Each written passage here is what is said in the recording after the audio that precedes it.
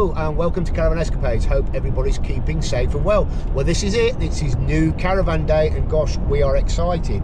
The other thing we thought we'd do, as it's new Caravan Day, it's new logo day as well. So we hope you like the new logo. Really hope you like that and you approve. So we're really excited. We're heading off to MG and we'll catch up with you when we get there. So there may be a bit of traffic noise, but we're here. We just pulled up, Claire and I pulled up, so we're going to go in and we're going to go and see the caravan. Here it is. There it is. Can you see it? Now that looks smart. It's the first time we've been able to see it properly all the way round. Yeah, that looks really, really nice. So it's all set up, ready to do our handover and run through all the systems. See you in a bit. Here's just a quick view from the other side. So we're just running through a few things with Lucy. Sorry about that motorbike, I wasn't planning on that. So we're just running through a few things with Lucy. And then we're going to get a full rundown on how everything works. So we're all hitched up. We've gone and run through everything that we need to run through with Lucy.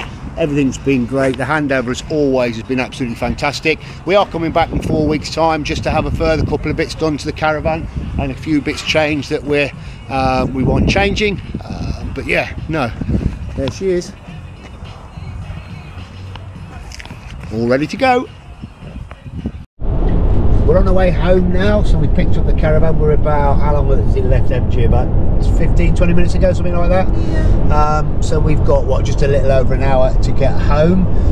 Quite looking forward to getting that caravan home and start putting our mark on it. I know you're keen to put flowers and various bits out, aren't you? And not real flowers, we've got some kind of, you know, the IKEA specials, those sorts of things. Plants. But plants, sorry, not flowers. Just making our own mark on the caravan, so we're really looking forward to that.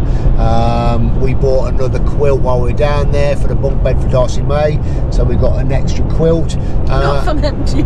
Hey, oh no, we didn't buy the quilt from MG, we bought it from the Tesco's round the corner. And the other surprising thing that was a bit of a surprise is the caravan has got onboard water tank, so I had no idea about that. I don't know how I'd missed that in the spec or anything like that, so that's going to be a new thing for us. Whether we use it or not, I don't know. If you guys have got onboard water tanks, tell me how you get on with it, or let us know how you get on with it and how you find it. Anyway, we're going to carry on home and we'll catch up with you soon.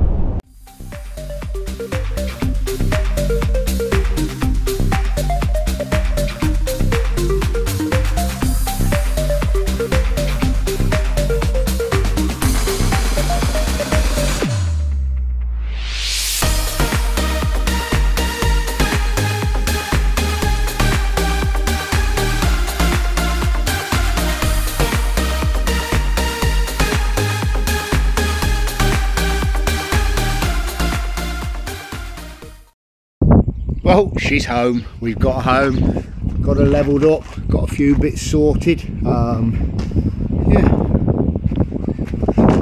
quite excited really. So not going to do much more tonight, just got the power on, and I think tomorrow we'll start putting all the bits back and maybe not put as much back in as we took out the other one. So we'll pick up with you again tomorrow.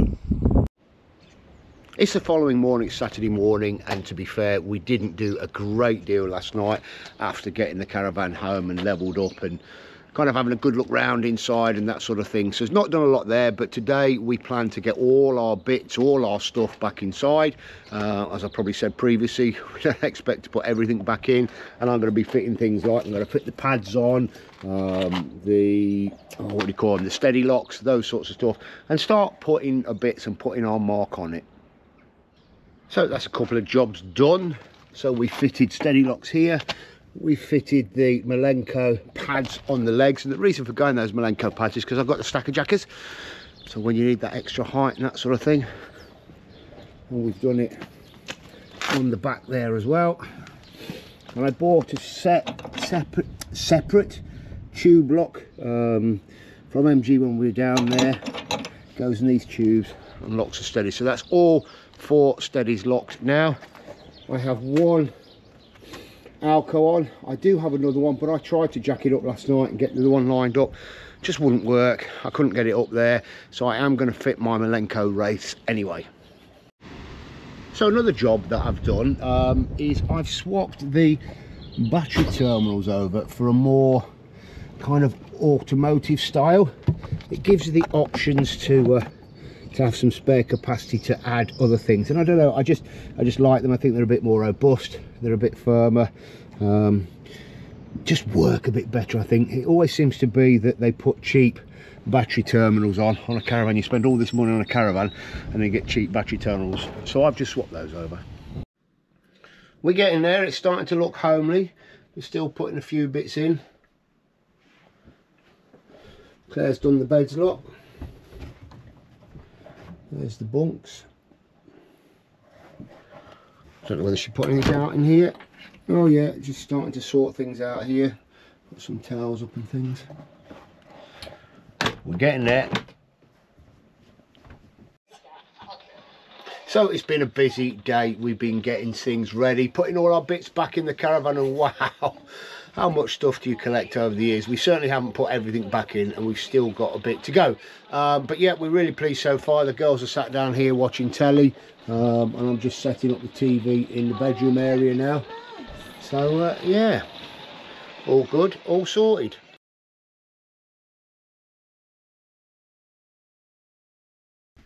Well, that was our first night in the new caravan, and yes, we did it on the drive, and we had a great time. We enjoyed ourselves. We've had a few issues. I mean, I guess it's one of those things. It's a totally different layout to what we're used to, and it's all about getting used to different changes and different ways of doing things, really. Claire has scraped and bruised her leg quite bad. Show them. As she's kind of climbing out the back. In fact, go on then. My leg's not shaved, I don't think. So look, so Claire did that. That was just climbing out of the bed. So there is a sharp edge on. Oh, Jesus! Oh no! Oh, We've just dropped it. No, my new water bottle. A few moments later.